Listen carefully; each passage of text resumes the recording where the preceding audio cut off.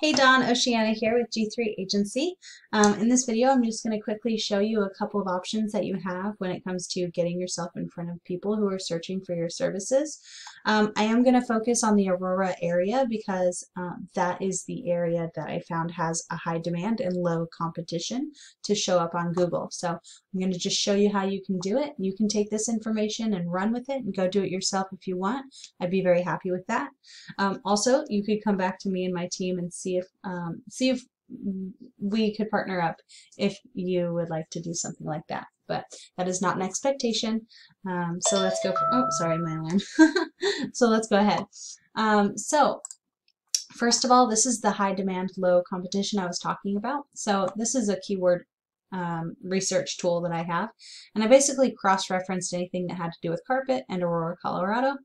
And now I am left with a list of ways that people have typed into Google, things that people have typed into Google that involve both of those words, and how many times a month on average that is searched. So for example, carpet cleaning in Aurora, Colorado is searched about 90 times a month, and it's got a keyword difficulty, or basically competition score, of 5 out of 100, and that's very low and that's very good.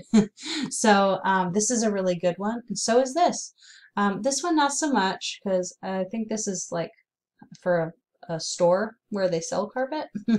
But carpet cleaning services in Aurora, Colorado, we're back on track. So you can see how it kind of adds up. You know, you got 90 people searching for it this way, 50 people searching for it that way, 30 this way, blah, blah, blah. So now that we've identified what words, how people are trying to find you, now how do we get in front of them at the right time? Well, first of all, we want to we want to choose a keyword to focus on. So you're going to do this for any keyword that you want to show up for. So carpet cleaning in Aurora, Colorado, we put that in there. And now you can see the map pack. So this is the area where you can show up without a website.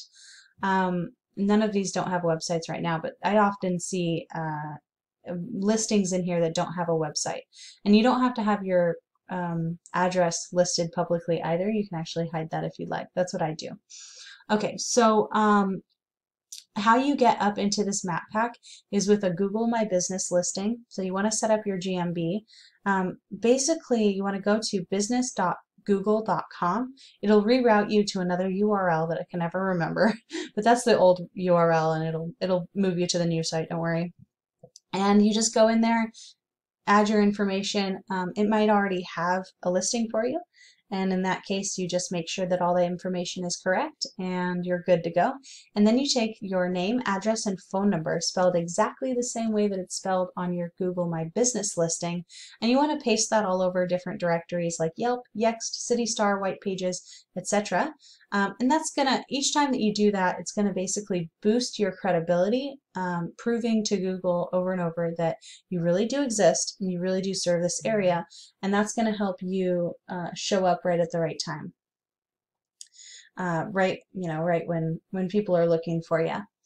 If you end up in the top 3 of the map pack, then you end up, if you end up in the top 3 of the map results, you end up in the first page of Google. So that's really nice, because then people will definitely call you. Your phone number is right there, and it's really nice. And then, okay, down here, this is the part that you definitely do need a website for, but it is the most awesome part of being on Google.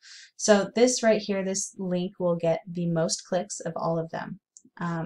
And so what we want to do is compare you compare yourself to this website and see what it is that they're doing right that we could also do.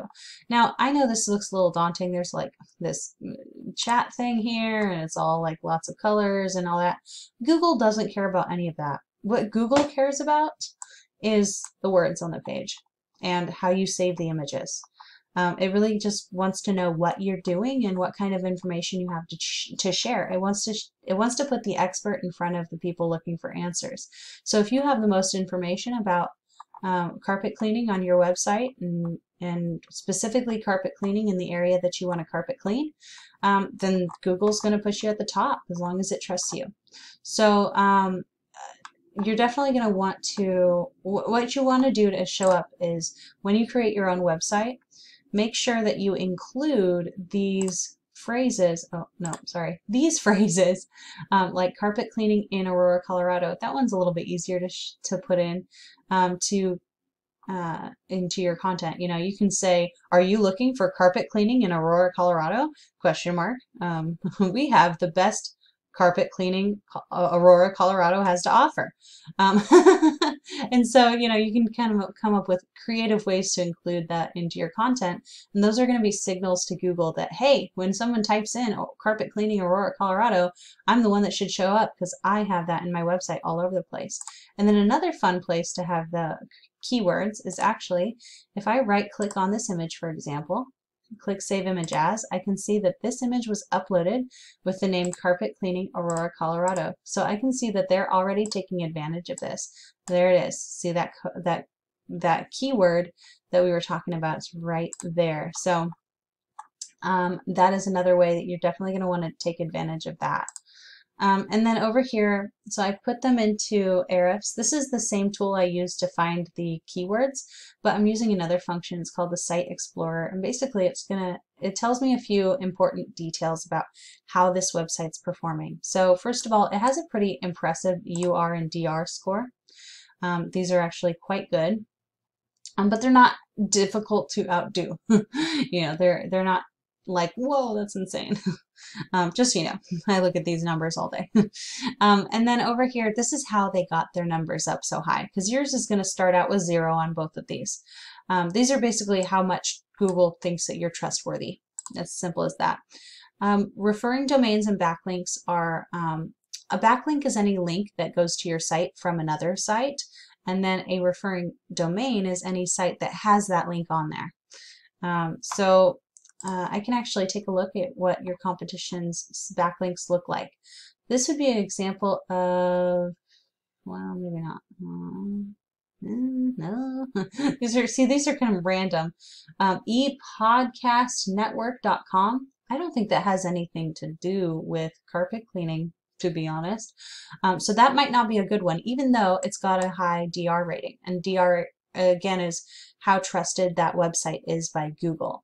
So it's got a good score, but it's kind of random, right? EthiopianNewsToday.com, kind of random. Also, it has a low score. But let's see, TopRatedLocal.com, that might be a good one. It might be, you know, that sounds like they list local businesses. You're a local business, so that makes sense. And then it's got a high DR score, so that's great. You just want to be careful that as you go out and you find backlinks, that you're not getting low quality ones like these zeros here and these zeros down here. These are not healthy, and these are actually going to be pulling their site down. So, I mean, that's kind of good news for you, but it's bad news for them. It's a tactic that used to work, having all these low power websites pointing to you, but it's not a tactic that works anymore. And nowadays, it might actually be harming websites to have that kind of backlink profile. So just be careful that you're getting high quality and relevant backlinks. Okay, so I hope that you found this helpful. I don't know if I was talking a million miles an hour. I hope that I explained things clearly. If you have any questions, I'd be happy to follow up with you and let you know, help explain any of this stuff to you. And of course, if you'd like help with it in a more, hands-off approach, you're welcome to tell me, hey, maybe we can set up a meeting to talk about my business goals, see if a partnership makes sense. But thank you so much, and I really hope that this information helps you out. Bye.